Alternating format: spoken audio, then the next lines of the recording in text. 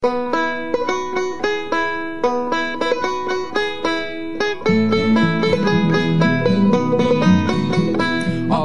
the good ship Venus, you really should have seen us, with a figurehead, a whore in bed, and a mast of a phallic genus.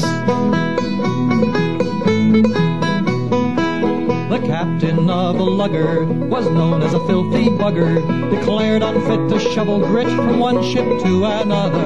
Aboard the good ship Venus, you really should have seen us, with a figurehead, a whore in bed, and a mast of a phallic genus. The cabin boy's name was Chipper, a randy little nipper. He made a pass with a broken glass and circumcised the skipper. Aboard the good ship Venus, you really should have seen us, with a figurehead, a whore in bed, and a mast of a phallic genus. The first mate's name was Morgan, by gosh he was a gorgon. From 8:30 he'd play till late upon the captain's organ. Aboard the good ship Venus, you really should have seen us, with a figurehead, a whore in bed, and a mast of a phallic genus. The captain's wife was Charlotte, born and bred a harlot. Her thighs at night were lily white, by morning they were scarlet. Aboard the good ship Venus, you really should have seen us, with a figurehead, a whore in bed, and a mast of a phallic genus.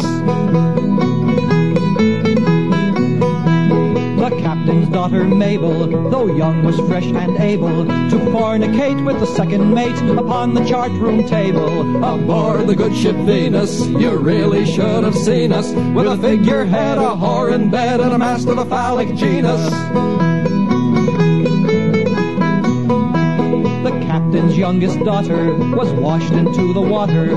Her plaintive squeals announced that eels had found her sexual quarter. Aboard the good ship Venus, you really should have seen us, with a figurehead, a whore in bed, and a mast of a phallic genus.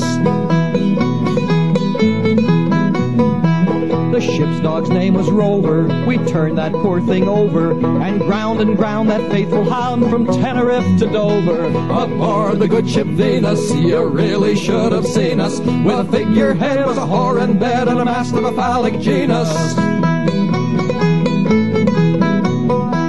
And when we reached our station, through skillful navigation, the ship got sunk in a wave of spunk from too much fornication. Aboard the good ship Venus, you really should have seen us, with a figurehead, a whore in bed, and a mast of a phallic genus.